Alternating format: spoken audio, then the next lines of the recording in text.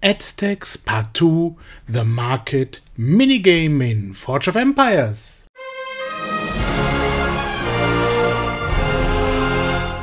Part 1 of this small video series on the Aztecs has shown the development until the opening of the market in the nearby courtyard.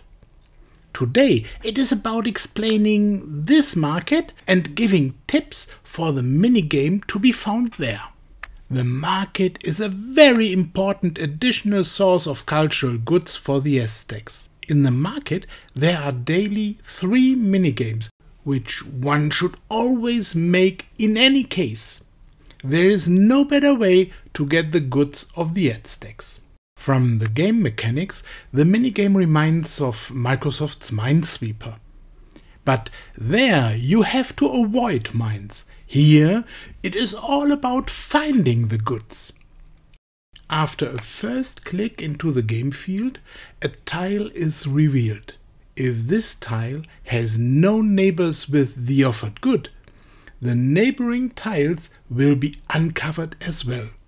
Neighboring tiles without neighbors with the offered good are also uncovered, etc. With a little luck, a single click will uncover a huge area of the game field. Now you can see tiles with numbers.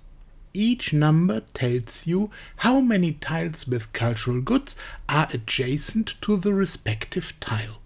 For example, the 2 in the upper left corner means that 2 neighboring tiles must have a cultural good. Since the tile only has 2 neighbors, the decision is very simple. In the upper right corner we find again exactly the same constellation. Again we can collect 2 pieces of vegetables. Such a corner situation with 1s is also clear. That brings us the 5th vegetable. Also the bottom right corner is clear and we can collect the 2 vegetables there without any risk. The last and biggest tile is then at the bottom left. The top 3 1 tiles already have a neighbor. So the lower 3 tiles share a single neighbor who can only be in front of the middle 1 tile. Now there are 2 attempts left, but we have no idea where the last vegetables might be. Some tiles we can exclude for sure. This leaves 5 possible tiles where the 2 remaining vegetables are hidden. This is now pure gambling. The next click can be a hit, but it can also go wrong. There is no safe solution at this point, no matter how long one would think about it now. Purely out of gut feeling, I take the tile on the right. Arrive it. By the way, this was a bad decision because a click on one of the 4 tiles on the left would have given me at least some information about the last tile. Such mistakes can happen. This is not dramatic. It costs a vegetable in the end. Maybe it is broccoli, then it is not that bad. Then I click on one of the 4 tiles on the left. Also arrive it. So I get only 8 of the 10 possible vegetables this time, unfortunately. With diamonds I could now double the yield. But that does not have to be. I could also buy another turn with which I could surely find another vegetable now, because due to the knowledge gained so far, 2 fields at the bottom left, above and below that 2, must contain a vegetable. But even this safe turn is not worth 10 diamonds to me. It also works completely without diamonds. Let's just have a look at another pass. This time the first move unfortunately doesn't reveal a large area and only gives away 1 safe position and a 50% chance for a second vegetable. Now the question is whether it is better to start with a corner tile as done here, or whether a field in the middle offers the better chance to uncover a large area. According to Professor Niemeyer, who has worked out the mathematical background to the game Minesweeper, the chance of uncovering a large continuous area is somewhat greater in the middle than at the edge or even in the corner. Therefore, I can only recommend, unlike in my example, to make the first click in the center. Even if my third click happens to hit a vegetable, it unfortunately doesn't provide any information about the neighboring tiles and doesn't really help me. Only my fourth click uncovers a large area, which then makes some vegetables easy to find. These 4 safe positions can now be collected easily. I would like to briefly explain the 4th position.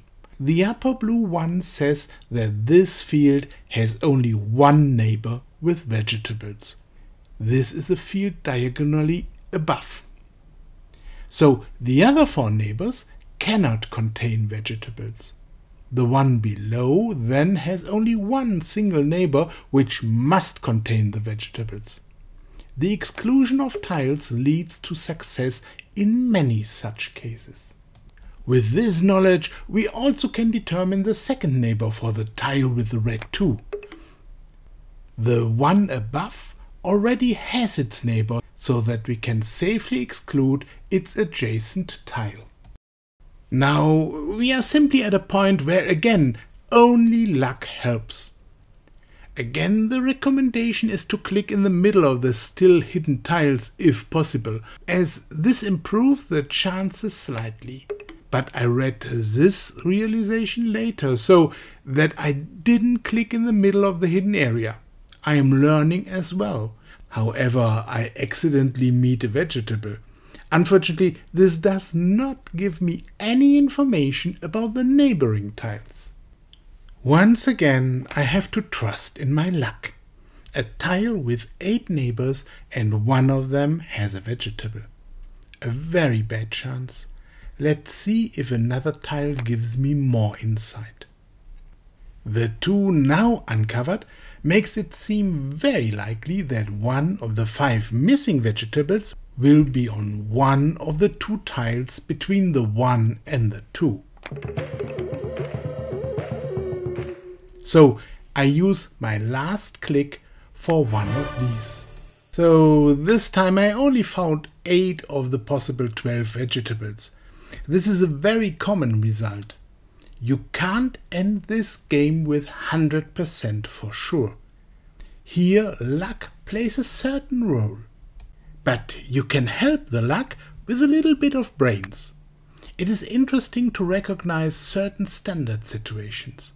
We already had the simple standard situation, corners. Both this corner with the 2s and the 1s corners are absolutely clear hits. There you can pick up the goods without any risk. Beside the corners, there are other standard situations that are often encountered. With the combination 1 to 1 or 1 2 to 1, you can immediately click blindly on the respective fields without thinking. I hope that these little tricks have helped you to get the most out of this little minigame. Have fun with it!